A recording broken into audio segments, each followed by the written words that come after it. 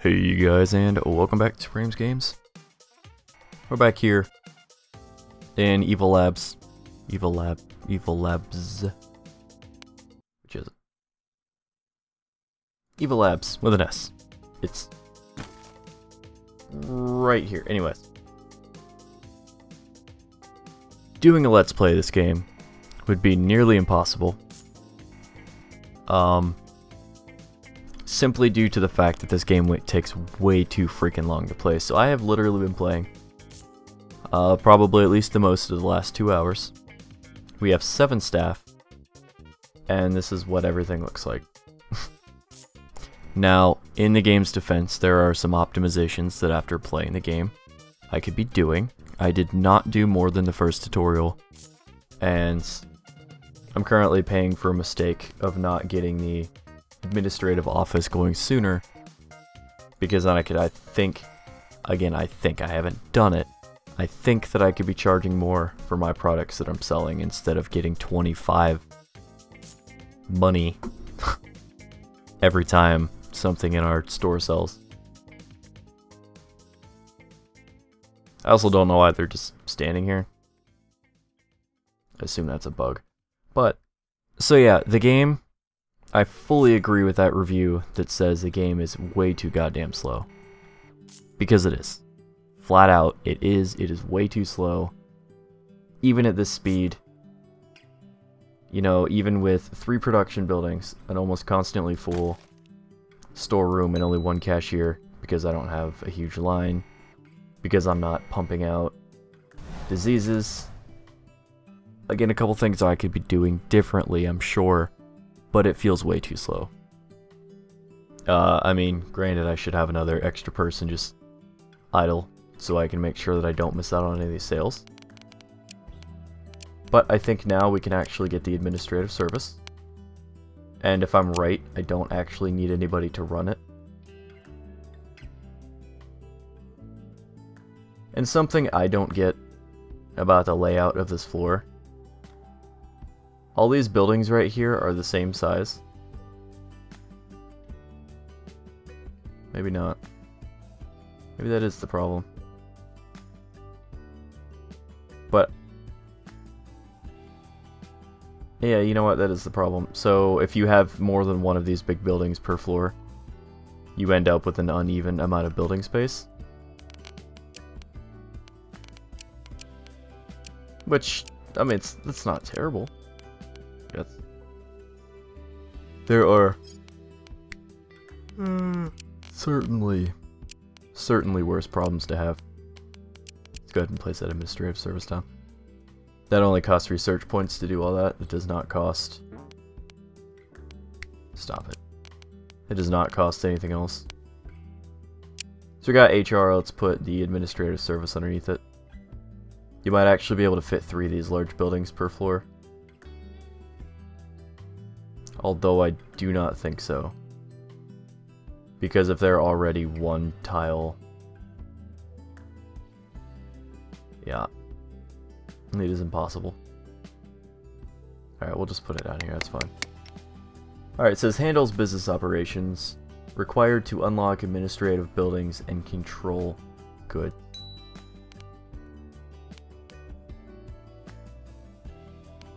Okay, now what?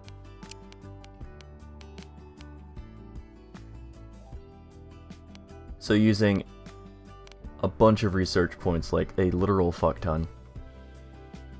Like the amount that would be required for me to save up a little bit of money, demolish all my production except for 1 building, and build some extra research areas.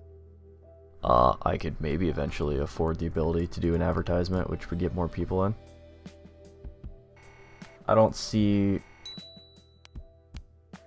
Like, yeah, we can expand the store for 3,000. But, manage business and unlock price setting.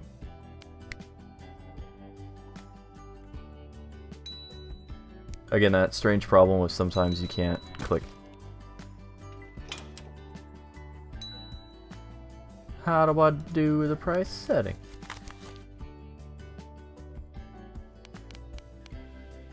Good. That makes sense. So if we charge 50, we actually have to wait for someone to wake up or stop doing whatever they're doing. We got a bunk beds research kind of thing going on. So we can have... We've got bunk beds for 6 people. That should support way more than 12 people, because ideally you wouldn't have 6 people in bed at the same time. So I'd say 14 to 16 can be supported off of 3 bedrooms. But each time you infect a place, you get alertness. So it starts at 0 and it goes up 1 every time. I'm sure more serious diseases perhaps might go up. But yeah. It's a decent game. But it's a game that I could literally leave running all night, assuming it doesn't crash and there's no save issues. Then I'd want to play it. Tomorrow, 12 hours from now. This is not something that we can just play for 30 straight minutes and get anything done, really. So, I don't... Oh, right. I actually moved this guy. I think it was that guy. So if we have these guys on auto, so that means if they hit 10% of any of these stats, or 20 in the case of hunger because they lose health on hunger, so I want to make sure that they definitely don't skip a meal. But let's say they have to run down to the mess hall, and they get done, they will return to the task that they were working on, which is really good. I was afraid that it was literally just clicking all over the place. So even if this guy's sleeping or goes off to eat or needs his fun up, when he gets done with that and all his other needs, he will return to the task. So it is possible to fully auto it. And future development, they plan to have military that comes in and attacks you, tries to shut down your operation and some defensive stuff, and the XP for people is not in play yet. But they're hoping that once you know, development gets done. I looked at some of their plans on the actual Keymailer site. The experience will go towards classes. So if you see right here, see this is all beta version tags, placeholder crap. You'll have things like engineers, things who are better like researching, scientists, stuff like that, and like military personnel that could potentially patrol floors or man stations or something. I don't know. Just ideas for those classes, but yeah. Maybe someday. Maybe we'll come back to this game, but I know in the first video I said I'd do potentially like 3 or 4 videos on it, 2 or 3 or whatever I said, but there's no way.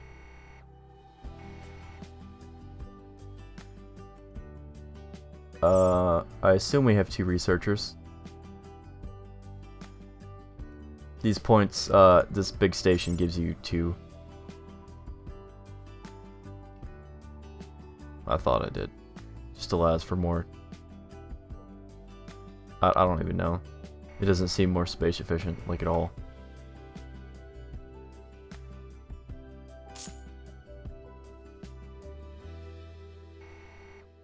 We've barely had any sales. Do we even have anything to infect anybody with? No, we do not, because it does not say ready. Alright, well... 200. We'll wait for that guy to get back towards... No, we won't. We should actually do it right now. So... It's like take this guy to research. Of course. Send him over to this lab, because we still want to play the game a little bit instead of just talking about it. We will develop a disease while this guy is recharging for the shop, because once you infect a place, they like to... Shit, let's...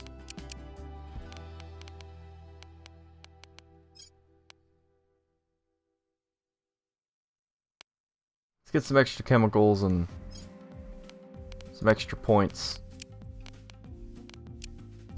We might be able to add all this in before they actually produce it.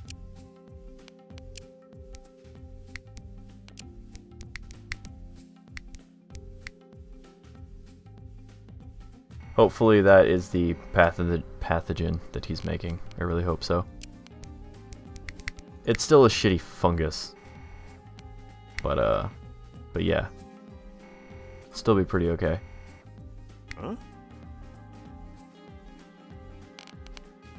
And it shows down here on the bottom that it's ready, so they have a military power. I don't think any of that matters right now. But we have it hopefully set to infect. We get a loud noise here in a second. Now that I unpause the game. Yeah. Super loud noise. The outbreak of recently discovered disease is causing panic in a population. According to scientists, it can cause several symptoms, including even death, which is not true, because ours won't kill anyone. Authorities, however, claim that there is nothing to fear, as Evil Labs has already announced a cured, synthesized, blah blah blah blah blah. Total infected 13, already cured 2. Deceased 0, and remaining infected. Like I said, I didn't play all the tutorials, so I don't have all the information on all that. It would probably be good, because... see if we can sell these for 75. It's pissing people off.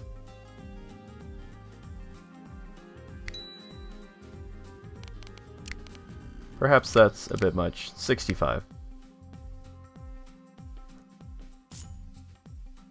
I always like to play a Roller Coaster Tycoon where you check the average amount of money after like a huge campaign or the very beginning of the game. See how much money people had in their pockets when they walked up to the gates. Find the average or the lowest amount that somebody had.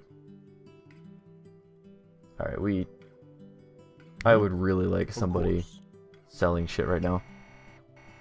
Because that guy's infected, so he's gonna really... damn it. And none of them want to pay that price. That's what we get for being greedy. But because we're full up, I mean... everybody go back to researching or whatever. Really? I don't care.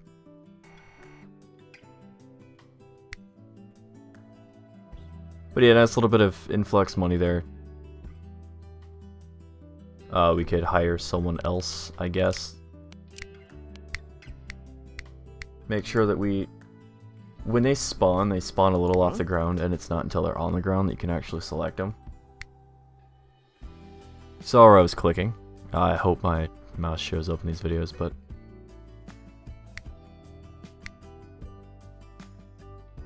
you just gotta be real careful sometimes that the bubble shows up where it needs to. I don't know why it was so desynced. That seems to have fixed it. Just give it a second. Huh? And we'll send him back to the cashier.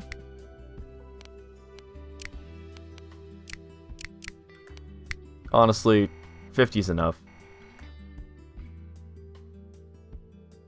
Because if we're not going to get any money, then it's not worth the infections and everything else. So we got another one. Just shove it here, I guess.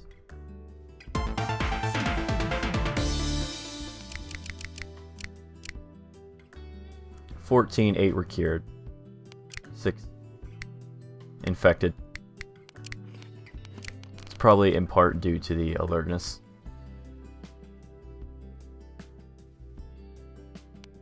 But yeah. Unlike Plague Inc., people don't continue to get infected, even though it's set to travel through the air and other stuff. I think that could definitely be improved. Because if they're not actively curing it themselves, and people are coming to us to cure it, I think there should be a way for other people to be infected continuously.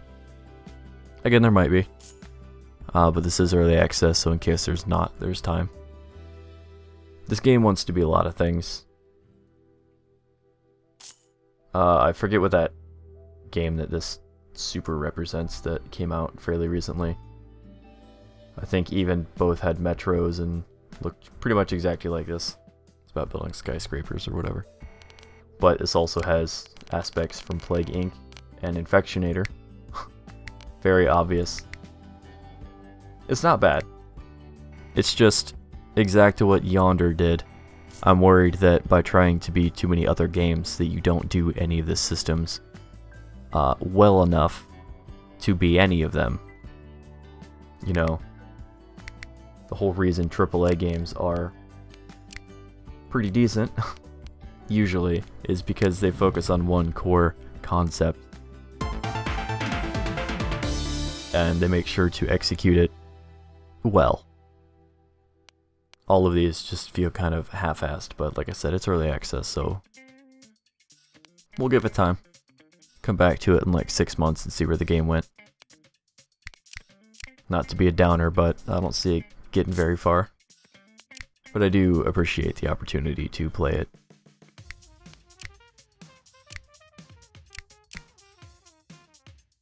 So that was the same thing. We just got 6 total people, which isn't great.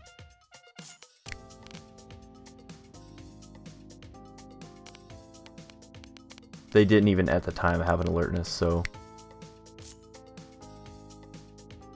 where's all of the people that need to be doing things? I should have plenty of people researching.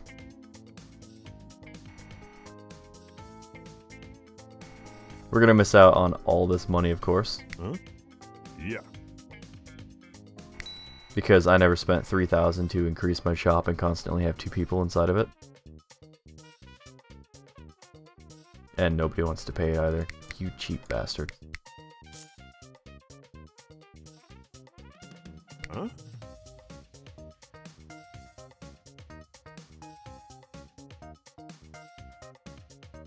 Yeah. So he's gonna eat. I'm gonna send him down to the lab. As soon as he gets there, he's probably going to immediately leave to go take care of his priorities, which is fine, but it set him to the research lab to make sure that he is researching. We probably don't need 3 people producing all this stuff anymore.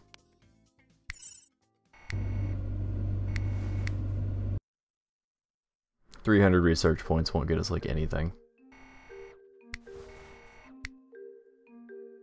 The best we can do is like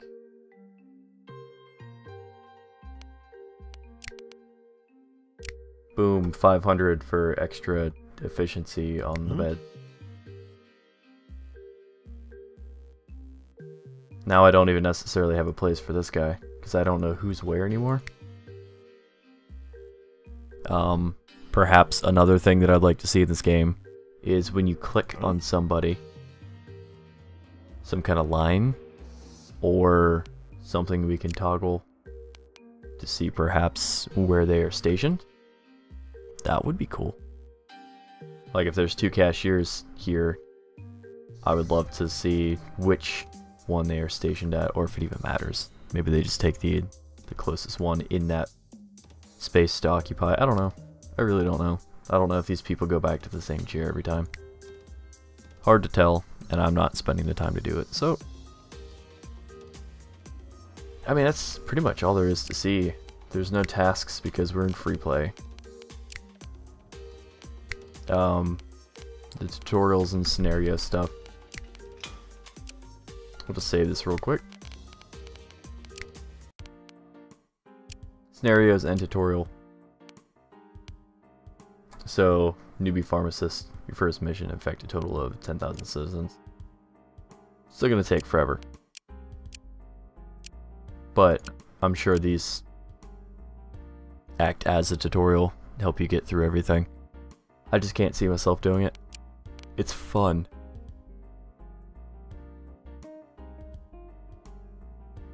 It's just extremely slow. So that's gonna do it. Thank you guys for watching. This has been Evil Labs by the people that I said in the first episode. I don't have it pulled up.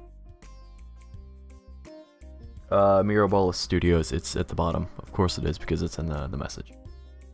Thank you guys for watching. Remember to stay positive, have yourselves a great day, and I'll see you guys in the next video. Bye-bye.